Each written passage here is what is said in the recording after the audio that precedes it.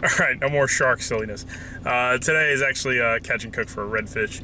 We've been catching a lot of redfish, and I wanted to try one of the, I guess, the staples, more popular ways to prepare redfish, and that's redfish on the half shell. And I've heard how good this is. Cut me a little slack. It's my first time doing this. My buddy Matt's going to help me out. So I'm brand new to redfishing in general. One of the biggest differences that I noticed between redfish and striped bass, fishery I know a little better, obviously. Redfish like a lot slower and subtle presentations. That's the biggest difference. Redfish, slower. Don't snap your jigs aggressively. Don't retrieve aggressively. That's the striper cadence. The redfish presentation is a lot smoother and a lot slower, and that's been the hardest thing for me to adapt to, is slowing my rhythm down. They give you a different reaction strike than stripers do. Seems like redfish don't want you to be working your presentations as hard and as aggressively as striper. That's all I'm noticing. But other than that, I don't know anything about redfish, so don't even go there. Anyway, let's get out there. I got the jigs ready. We're gonna fish for like 2-3 hours, real quick trip. Weather's supposed to kick up out of the east, so east is a beast, right? Kayak, ocean, east wind, no good. That's a pretty easy formula for you to follow. So here we go. All right, this right here is one of these. My shads in green. This has been the pretty much a good jigging drum ticket in the last week or two. Been catching different size fish on it, from slots to mid 40-inch fish. Rigging it on a 3/4 ounce VMC jig head. I like these jig heads a lot. They're one of my favorite jig heads. Didn't get an opportunity to use these until I got to the Carolina region. These barbs that they have on these jig heads are the bomb. So we'll vertically jig this for a little bit. My kayak, I really don't find myself jigging anything over 1.5 ounces very regularly, at least as an East Coast fisherman.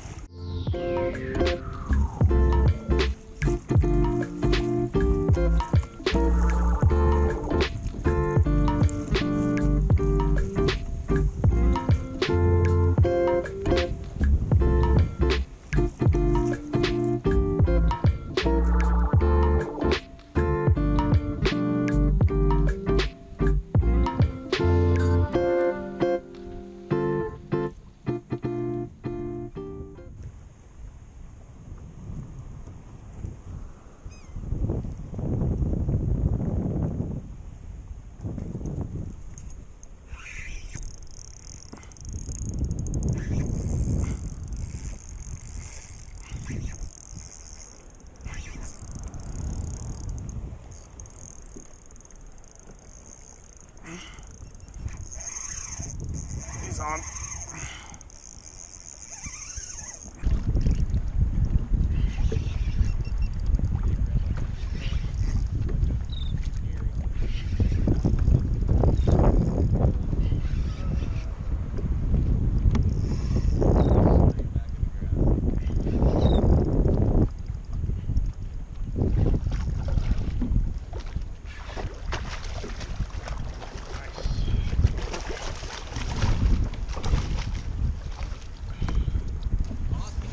Sweet. Pretty nice one.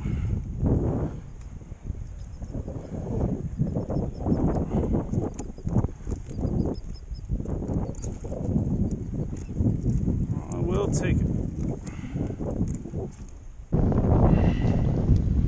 Nice fish. Overslot probably, somewhere around there. Peace out.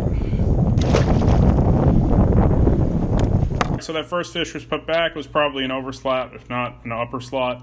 I'm switching into a bucktail, which weighs 1 ounce. As the current picks up, I need a heavier weight. That's what's rigged up. I'm putting a 4-inch Berkeley Gulp shrimp on there, and we'll be jigging it, doing the same thing, just doing long drifts and jigging, and looking for the dinner fish.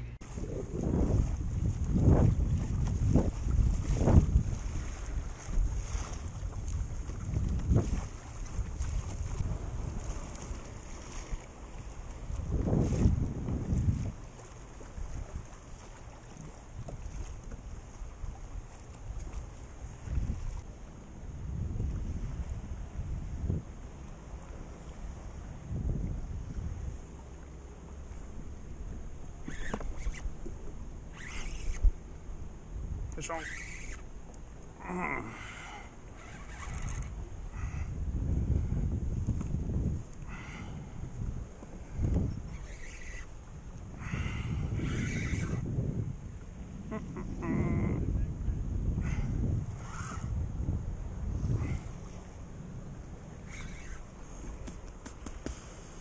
Sweet, another one.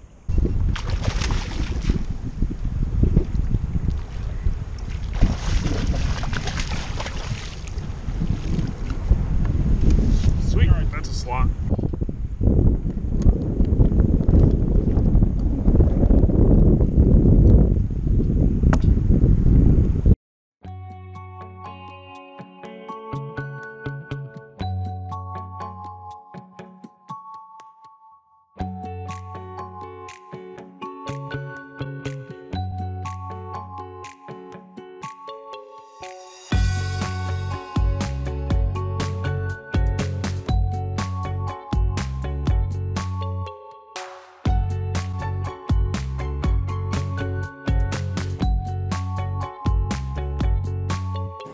Alright, so what I have here, we're prepping redfish on the half shell, which I've never done. I just pulled off a basic recipe that uses a bunch of different herbs. We have parsley, basil, and mint, kind of an even ratio, chopped up here. Garlic, pepper. I'm going to run this through the food processor, add some olive oil to get it into a puree, and then we're going to throw the redfish on the grill, and we're going to basically spoon this mixture onto the redfish. We'll grill it flesh side down for 3 minutes. Then on the skin side, and we're good to go. We'll obviously put a little bit of olive oil on that too. All right, we're all ready. Pureed up, olive oil, salt, pepper on here. And we got some Carolina shrimp to steam. And yeah, we're ready. We're ready to fire away here. So let's hit the grill quick. All right here is expert barbecue lighter. This is Matt. For the guys that don't know, Matt has helped me. I bought a pile of raffle tickets thinking I could just write people's names on these raffle tickets until, you know, we cleared 1,000 raffle tickets, and we things changed dramatically that I needed to probably do this through a computer-based system. Matt is the designer. We made it a lot easier using Excel, using technology. It'll be much easier. He actually came down to visit a fish for a couple days. First night we got one redfish, a couple redfish. We did 3 redfish from the surf, so that wasn't bad at all. Yesterday, these are the fruits of the labor. A couple slot redfish jigging. Today, what did we see today? A lot of huge kingfish jumping about 10 feet from the boat. We got a good lesson in humility today, that these kingfish don't hit artificial lures. They wouldn't hit the baits that we had.